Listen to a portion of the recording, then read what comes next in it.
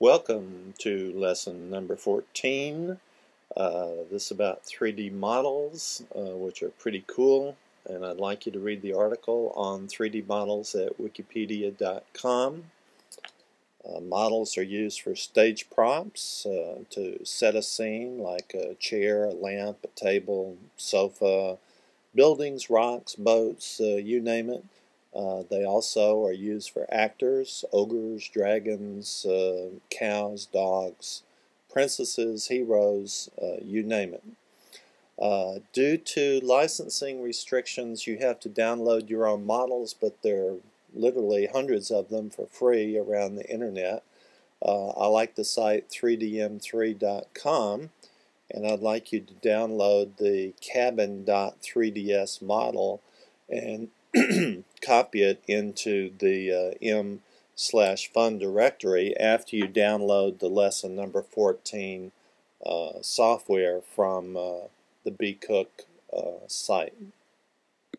After you copy the model, you can run .amodel fun/cabin.3ds, and the S key will scale the model, X, Y, and Z keys will move the models in the different planes. 3D models have complex algorithms and data structures and are always saved in a disk file format, which means that the data in memory, which is usually scattered all over the place, is laid out in a linear or side-by-side format.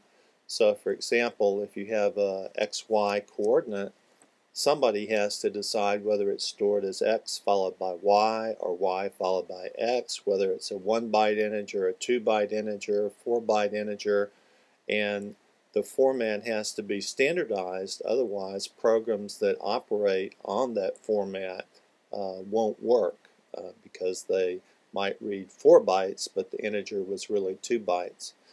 If a company develops a format and hides the decisions they've made, then that's a proprietary format.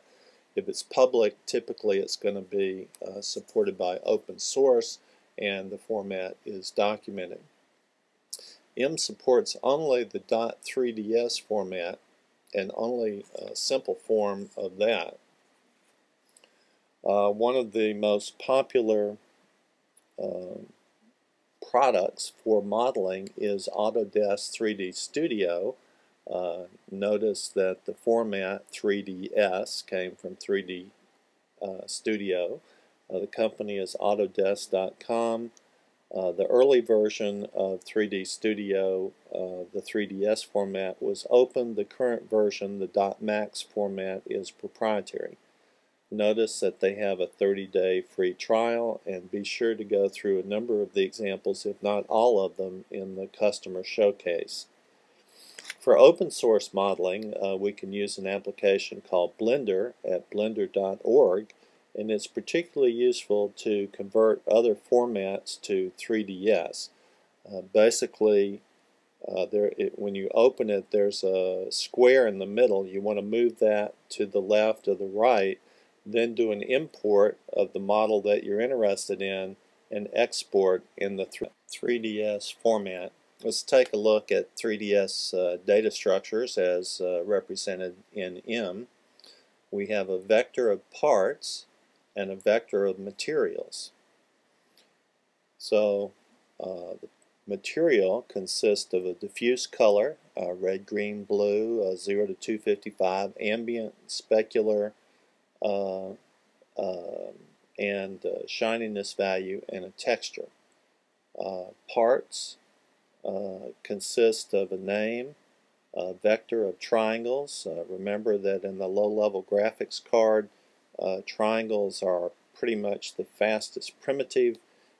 If you represent something in triangles and you have more and more and more of them, eventually you can get a smooth surface. The part also has a material index. Now let's take a look at a simple chair example. The parts are going to be a little different than what you would physically expect. The arms and legs are drawn as one collection of triangles.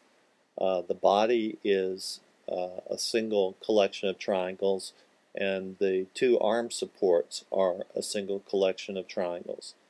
There are three materials that are used, two colors and a texture for the body of the chair. Now I'd like you to run .amodel fun/chair.3ds. Of course, you can give any argument when you download other models.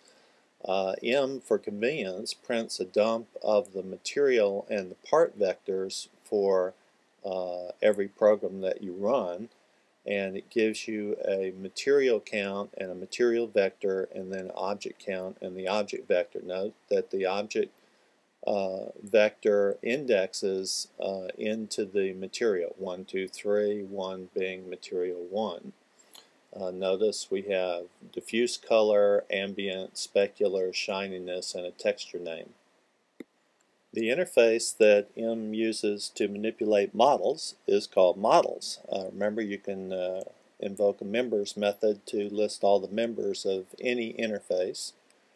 The new methods, the first one is load, and what that does is it takes a file or path name and it reads the format, interprets it, and creates the data structure in memory that was used to generate the model in the first place. The next method is get material count, and we also have a get part count. Notice that the value returned by load is going to be what's called a tag or an index or a handle to the data structure. All of the other methods require you to present that handle in order to identify what model you're talking about, and of course you can have many different models being used at the same time. We also have a method called set material color, which takes a model handle, a material ID 0, 1, 2, 3, 4, and an array, which are going to be the colors, the shininess values for that particular material. Color can be shared by many different parts, so if you set a color that is shared, you're going to change all the parts.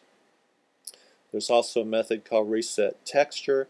It takes a model tag, a material ID, and a string which identifies the path to the texture file, which can be in any of the formats that M supports for that particular part. A restriction is that you can only reset a texture on a part that already has a texture in the file format. And the reason is that the texture coordinates have to be present in the format, and there's no way to get them in for a part that already has a color but doesn't have a texture. And then the final method is the render method, and this is particularly flexible because you can set the identity matrix, and then you can scale, translate, rotate, set the colors, set the textures for each model before you draw it. And of course, if you manipulate those parameters, you can use the same model more than once, for example, to create a crowd with different characteristics or different color chairs and in different places with different textures. It's pretty flexible. All of the models methods in that interface are used in the amodel.txt program, so take a good look at it and make sure you understand it.